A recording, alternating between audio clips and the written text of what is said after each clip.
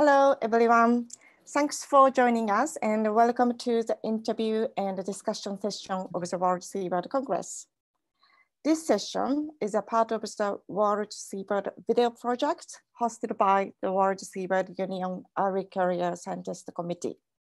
We asked people who work on seabirds to show short videos, highlight a place they work and the species they work with, and some information on research they do.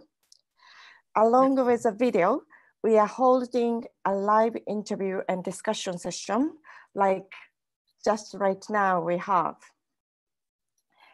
Today, I'm Akiko Shoji, member of the Early Career Scientist Committee, and I'll be leading this session.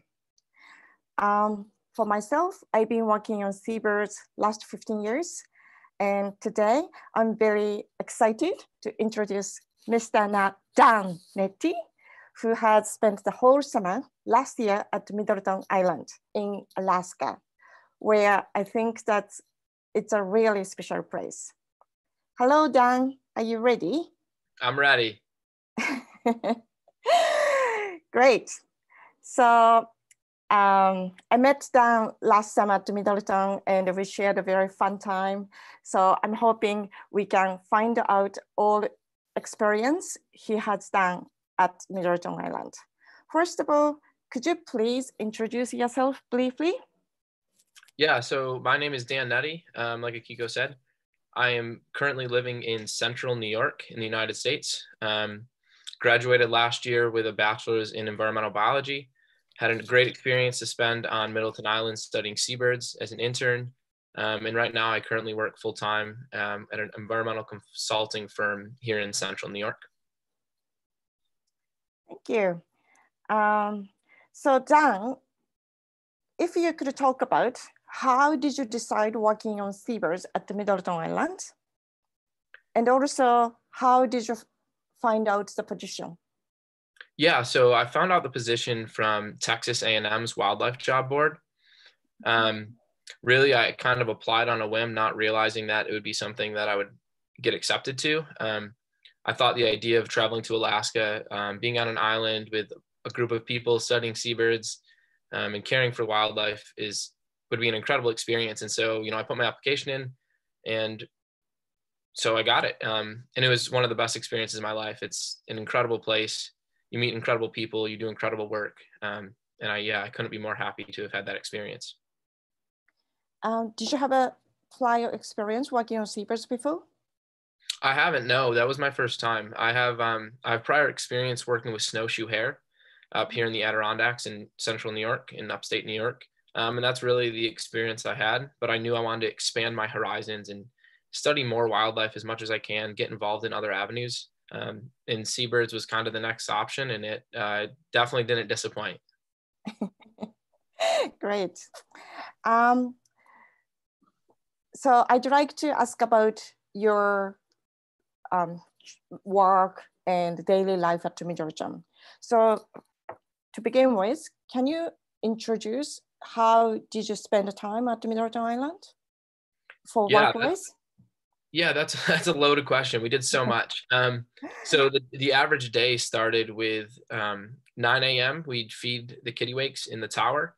And so for those unfamiliar with the island, there's a big tower and there's a bunch of windows on it. And we go on the inside and they're one-way windows. So the birds nest outside the windows and they can't see us, but we can see them. So we do supplemental feeding. So the supplemental feeding happened at 9 a.m., 1 p.m. and 6 p.m. every day. And so that was kind of set in stone. We do that every day and along with monitoring of them. And then in between, we have the gaps between not feeding them.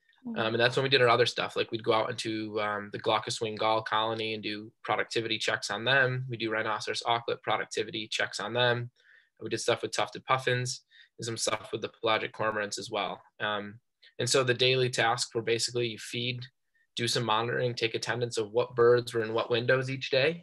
And then you go out and do something else outside the tower. You come back to the tower right after lunch, do more feeding, head back out, do more activities and come back in and to feed ourselves at the end of the day. After that, around 7 o'clock, we'd all eat dinner. Can you hear me? Yes. Okay. I think I lost the connection for a few seconds. So, yeah, thank you. So about the monitoring,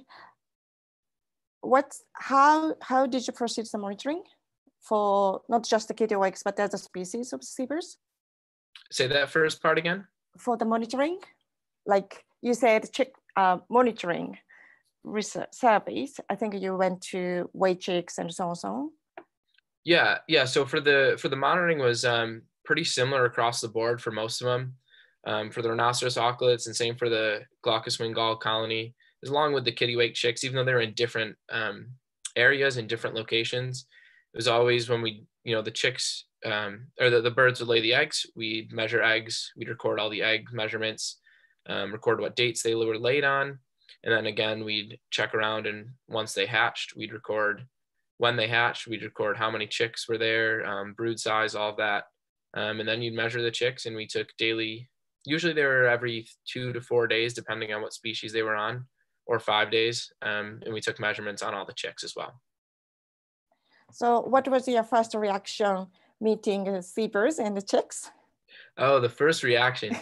Well, when the chicks hatched, that was probably one of the most memorable days, is finally seeing a chick hatch, which is just remarkable. It's so cool. So that was amazing. That was just like, everyone was just kind of in awe that, we've been watching these eggs and measuring them. And then you finally see them hatch, which was amazing. The birds are incredible in of themselves. They're amazing. They're loud, and they're so much fun. They're so much fun. Great. So the monitoring project you have participated, this is also a part of a long-term monitoring done by ISRC. So can you a little bit talk about long-term monitoring research? Yeah, so the monitoring, I think, started around in 1978. I think that's when the projects really started to take off on the island, and they continued obviously until now. Some of the cool facts I had that we just had in our report was that through the supplemental feeding, we found that among 73 fed pairs of the kittiwakes on the Middleton Tower, production was 0.93 fledglings per nest in 2019, whereas 326 unfed pairs produced only 0.35 chicks per nest, which really says a lot to, what's going on in the oceans. And I think that's a big part of the reason everything happens on Middleton Island and we do what we do there is the supplemental feeding really tells us a lot when there's poor conditions in the ocean, whether that be the water's warm or colder, whether there's not enough food in the oceans. There's a big difference in the birds that we feed versus the birds that we unfeed, the ones that we don't feed at all. So that's kind of interesting to see for long term. We see it over the course of 20 some odd years, which is great data. What about other species such as rhinoceros auklets? Yeah, so I had that in the 2019 report, they talked about just that the fact that the success has been increasing over the years. We've seen a big increase. Right now, there's currently about 20,000 individual rhinoceros auklets nesting on the island, which is awesome. The tufted puffins, in 1970s, there was only 5,000, and currently there's about 20,000. So what we're doing there is really making a difference, and we're seeing big increases in productivity amongst all the species, really.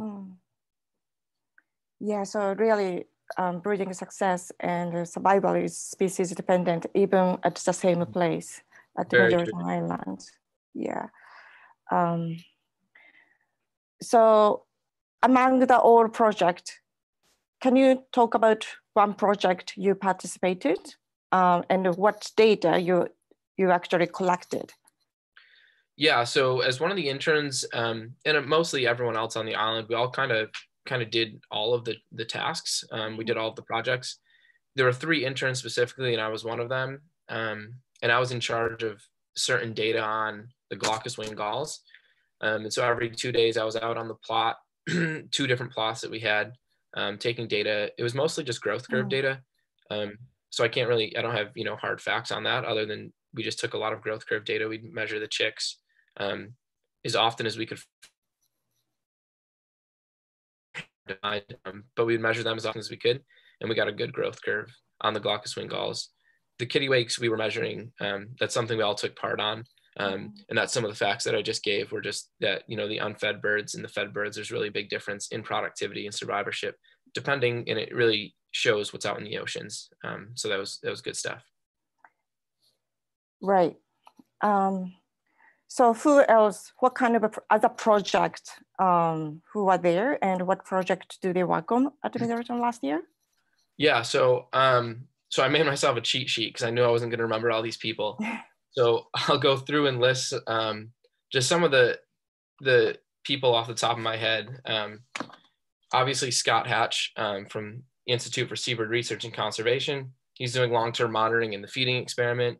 You have Kyle Elliott with McGill University. He's doing diving and movement ecology. Morgan Benowitz Frederick, she's with Bucknell University. She's studying psychology and endocrinology of chick development and life history of kittiwakes. Akiko, you obviously worked with some of the puffins this past summer. I had Sarah Linclair. She's with the National Center for Scientific Research. She's a behavioral ecologist studying mate choice and sexual selection, as well as we had Kristen Gorman and Ann Schaefer. I think this summer was their second year being there. They're from the Prince William Sound Science Center, and they're also working on the tufted puffins, putting geolocators on them and stuff like that. And that's just to name a few. I'm sure I'm missing a lot of the PhD students. I know Ethan Hermer studied cognition in the kittiwakes. Let's see, Naya studied some of the kittiwakes as well. I know Shannon Wellhan and Drew Suave are also there studying glaucous wing galls in the kittiwake. So there's a large list of people doing a bunch of different things on the island. So how do you consider this volunteering opportunity to meet lots of people? It's absolutely amazing. I would suggest it to anyone who can get out to the island. It's a remarkable place. You meet remarkable people. It's just good work, and you feel really good about it at the end of the day. You're really making a difference for a lot of people. Yeah, I met lots of people, including you, Dan, and it was really amazing experience. Not just meeting and having a nice time, but also we could expand research interest, but also gaining ideas and learning from each other. It was really nice experience for me too. But it's often when you have lots of people, you can have a difficult time as well. So how did you cope with difficult time at remote island? It's not just the Middleton, but I think all islands, wherever you go. Yeah, that's a tough question, especially because most of the time there's really nowhere to go. You'd think you're on an island, so you feel pretty alone, but you really can't get alone time on an island just because there's nowhere else to go. So we had one building that we all worked in, but we did have our own separate tents. And we had bicycles that we'd ride down one road. And if you really wanted to ride 20 minutes from everyone else, you could ride down the road and spend some time in solitude at the end of the night or on your day off. And so those were things that at least I did to help cope with just being with people all the time, was either hanging out in my tent sometimes at night by myself, reading a book, riding the bike down to go do bird watching. Stuff like that was really crucial, I think, in just keeping everyone happy and not getting under each other's skin when you're with each other for 3 months straight. Yeah, that's true. It always helps doing other than just work. Yeah. So today's interview, I'd like to focus on not just on seabird research, but as you gained variable volunteering experience, I'd like to introduce about your daily life as well. Can you talk about your life at Middleton, such as house chores, or how did you spend the time at your spare time, and so on? Yeah, so Middleton Island's probably a little better off technological wise and more civilized than most islands that people study at. So we did have one building. We didn't have running water and stuff like that, but we did have electricity. We did have spotty Wi-Fi here and there, so that was kind of nice. At one end of the island, the FAA, the Federal Aviation has, and they're pretty well off. So occasionally we'd, see cars driving by, which was probably more civilized than most people realize. But a lot of daily chores were just, we'd have to go fetch water for drinking. We get different water for washing with. Cooking was always a challenge just because you had limited water. So you had to make sure that the water supply that you did have was going to last you, not just for cooking with, but also drinking with. And then so people could brush their teeth at night. Little things like that you wouldn't think about were important daily chores that we all kind of kept up on. And one of those ways that we did that was we all had a chore chart, and everyone on the island kind of split it up, and that changed per week. And that's really, I think, the best way to deal with island life is everyone does their part, and you work together to get it done. So that was kind of one of the things. We didn't have a bathroom. Our bathroom was an outhouse. Our shower was just a standalone shower on the outside, and you'd fill up a pot with hot water and dump it over yourself in the shower, and that works. It was completely fine. You get used to it after 2 weeks, so it's really not a big deal. But the daily chores were just making sure things were kept clean. We all slept in tents, but most days and most nights we were hanging out in the building we had. We call it the chateau, which I found out means castle in French. But it felt like a castle sometimes, So that was one of the things that when you have 12 to 15 people in this little building, that's not very big. When I say building, it's pretty small. As you know, Akiko, it's not very large, but when you have 12 people in there, it can get messy pretty quick. So having someone just making sure that their chore each week was to tidy up was important, to keep things clean and keep things organized. Yeah, that's true. When I was at Middleton, I remember it looks like it was a contest, like cooking contest, but so nice food and so beautiful dinner. And I got a bit pressure because every night we had something amazing. So I didn't have a chance to cook myself, but people really enjoyed cooking itself, but also sharing the time and eating. So yeah, and just to touch on that, so for the people who don't know, every night after the kittiwakes got fed at 6, we'd come in, usually around 7 o'clock, and 2 people would cook dinner each night and 2 people would clean. And so cooking dinner was you'd cook dinner for everyone, and whether that be 15, 16 people there or just 7 of you, it was always a fun time, trying to figure out what you're going to make for dinner, or someone was going to make it the next night and you'd end up using the stuff that they had. And so it was always kind of an adventure figuring out what's going to be for dinner and how can I work with the random stuff we have in the freezer or the random dry goods we have. And it always worked out, and we always had a blast with it. And it was a great time. It was a great time to cook. And then we'd all sit at a table together and eat. And many nights, I remember so many conversations that we'd have just sitting around the table, sharing memories, sharing random facts about the day, sharing bird bites on your hands, just random stuff like that is what really brought everyone together. Yeah, one of my best experience at the Middleton was to bike to washroom. This is, for me, it was the first time and it was really fun.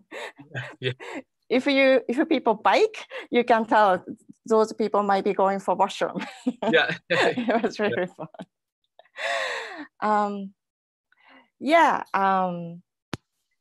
So any other things you have done at the Middleton Island? Like, I was just thinking about some memories, some of the greatest memories I had there, trying to recall, there were so many great memories, little things like we had a small Olympics with Team USA versus Team Canada at one point. That was a lot of fun. We did goofy things like walking on a barrel, stuff like that. Was so much fun. It brought everyone together. But I think probably the highlight was watching the birds that you've been monitoring for the last 2.5 months fledge. It almost brings you to tears. I remember specifically being out on one of the gall plots. It was toward the end of the season, and the chicks that I've been, watch the birds lay the nest get build. The birds come and lay the eggs hatch. I measure the chicks, measuring them for weeks and weeks and weeks. And finally watching one of them fly for the first time was absolutely amazing. That I'll never forget that moment, and it definitely almost brings you to tears. So that's a great memory that I have.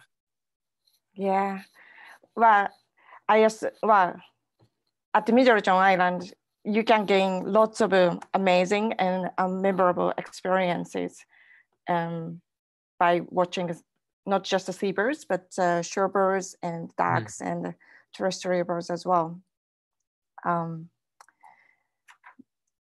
So you already answered to my next question, your best memory, but that's okay.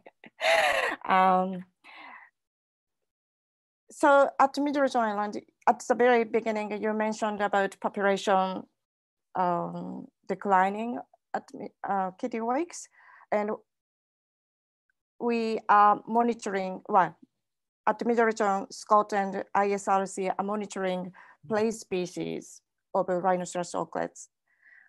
Do you know, can you talk about how play collection data can help us gaining ideas?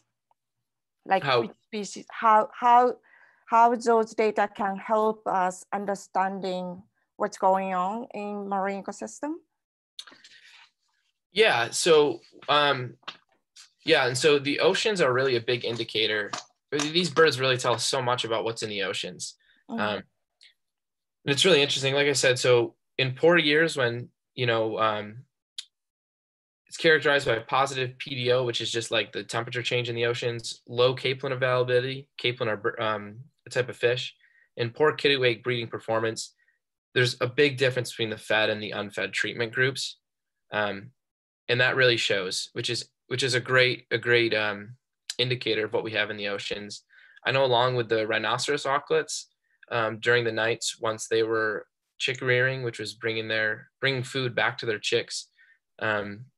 We would go out in the night and try to catch the birds and see what they had in their mouths for fish.